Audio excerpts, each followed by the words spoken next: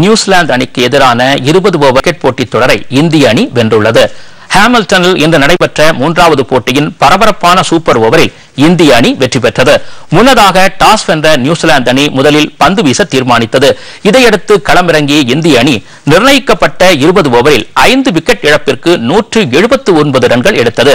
அதிகபட்சமாக ரோஹித் சர்மா 65 ரன்னும் விராட் கோலி 38 ரன்னும் எடுத்தனர். பின்னர் 180 ரன் எடுத்தால் வெற்றி என்ற இலக்குடன் களமிறங்கிய நியூசிலாந்து அணி 20 ஓவர் முடிவில் 6 விக்கெட் இழப்பிற்கு 179 ரன் எடுத்தால் ஆட்டம் சமநிலையில் முடிவடைந்தது.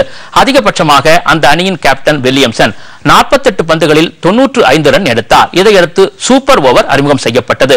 முதலில் ஆடிய நியூசிலாந்து அணி 17 ரன் எடுத்தது. பின்னர் களமிறங்கிய இந்திய அணி கடைசி பந்தில் வெற்றி இலக்கை எட்டியது. இரு அணிகளுக்கும் இடையேயான 4வது 20 ஓவர் போட்டி நாளை மறுநாள் வெலிங்டனில் நடைபெறவுள்ளது.